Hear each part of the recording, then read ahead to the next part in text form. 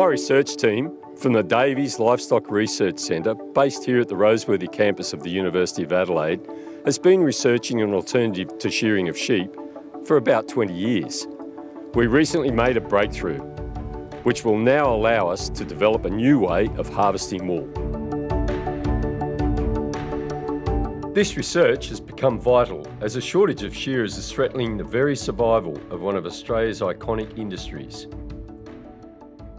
The shortage of shearers became most apparent during the pandemic, when New Zealand shearers could not enter Australia, exacerbating a long-term decline in people entering the profession. Producers are increasingly frustrated at the difficulty and unreliability of getting shearers when needed. The cost of shearing has escalated, and delays to shearing can affect animal welfare and wool quality. Many attempts have been made for well over 50 years to develop alternatives to shearing, including biological or chemical defleecing and robots. But to date, only one process has been commercially released. This was BioClip, which many of you would have heard about. BioClip resulted from CSIRO research dating back to the 1970s.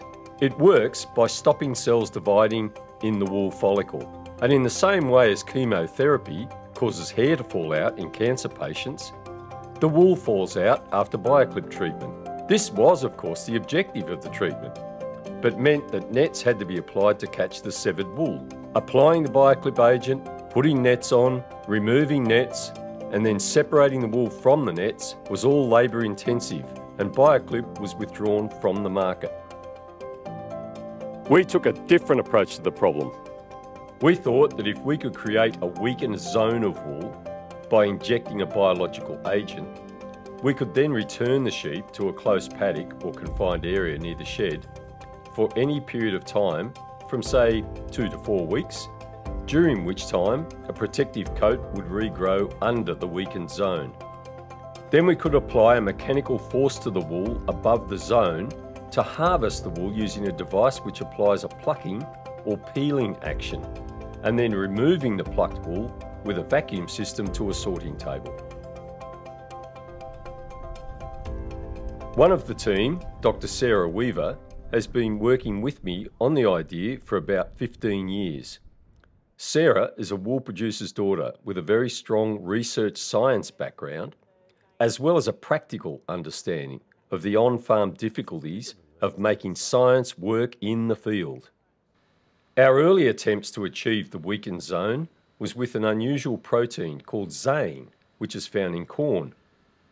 When we supplied the sheep with the amino acids found in zein, we were amazed to find that after a very short period of time, the wool became very weak. Here Sarah shows how weak the wool becomes after our treatment. This wool is below 10 newtons per kilotex, which is very weak. Of course, the first question we are asked is, but won't the wool just fall out in the paddock after treatment, just like BioClip? The answer to that is no. We did a large animal trial where we treated sheep and then placed them out in the paddock for up to 10 weeks and found there was no difference in wool loss between those that had been treated and those that hadn't. We know why this is the case. While the force to break a small staple of wool is very low, the forces applying in the field, like rubbing up against fence posts and wire, saltbush and bluebush, and other sheep, attack much larger quantities of wool. This means, while the force to break a small staple is very low, when you attack a large number of staples, say 100 at one time, the total force is now high. Once we'd established that it was possible to create a weak zone in the fleece and that it didn't come off in the paddock, we needed to develop a prototype device that would easily peel the wool off the sheep.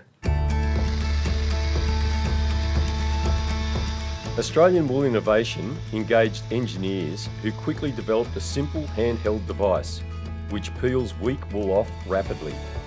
Remember, this wool is not being cut, it's being broken, so there are no blades and cutters, no shearing cuts, no injuries to shearers and the sheep, and no skin pieces in the wool.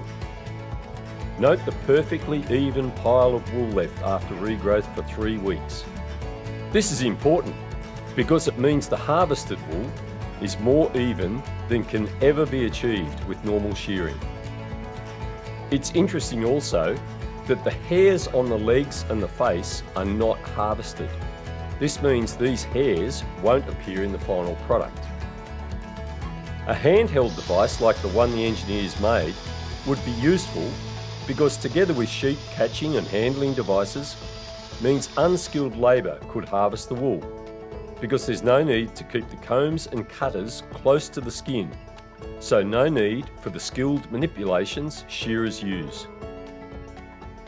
This in itself would allow producers to harvest when they want and would allow small groups of sheep to be harvested at the best time and not when shearers are available. We ultimately envisage a much more sophisticated device which would enable high throughput and automated harvesting.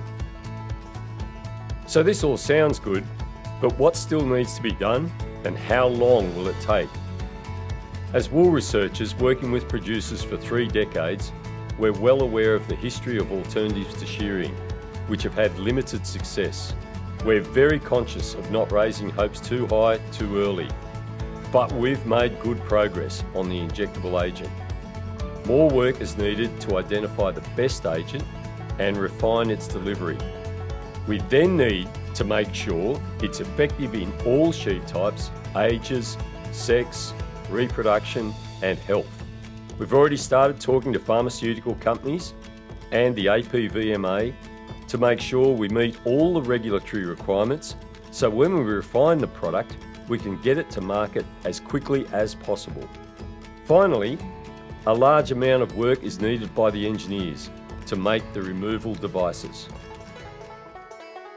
So how will the injection be administered, Phil? So we're hoping to do a subcutaneous injection, much like farmers do with vaccines now, just under the ear, pinch of skin and pop the agent under the skin. Simple. Run down the race, do a whole lot, put them out in the paddock and bring them back in when you're ready to harvest. Can I do it in a conventional shearing shed or an existing machinery shed? Yeah, so this could be done anywhere, provided you've got sheep handling facilities, you know, a handling cradle, you could do it anywhere. But we're aiming in the first instance to be able to just to plug it into the existing gear. When can I expect to see this operational?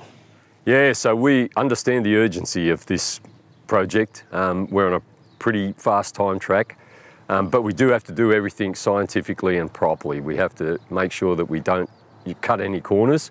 Certainly on the chemical side of things, we're giving ourselves 18 months to prove that the ones that we think will work and be safe in all classes of sheep, be safe to the animal, health of the animal, reproduction, safe to the operator and cheap. And withholding periods of wool or meat?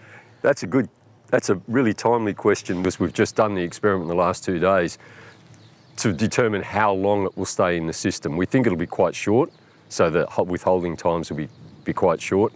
Will it affect wool quality? That's one of the things that excites me most about this technology. What we've found is that when we do this, make this weak point, the fibre ends become 4 microns finer.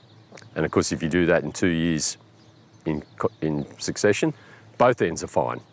And that's got to be good for wool feel and tactile responses in apparel wool.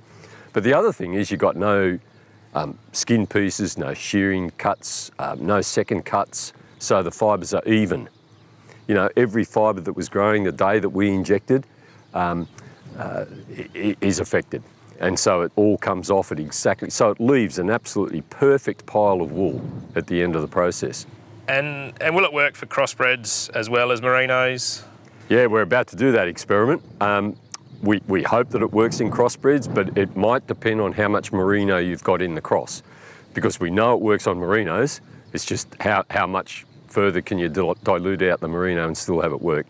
We should know an answer to that pretty soon. And the most important one, how much will it cost?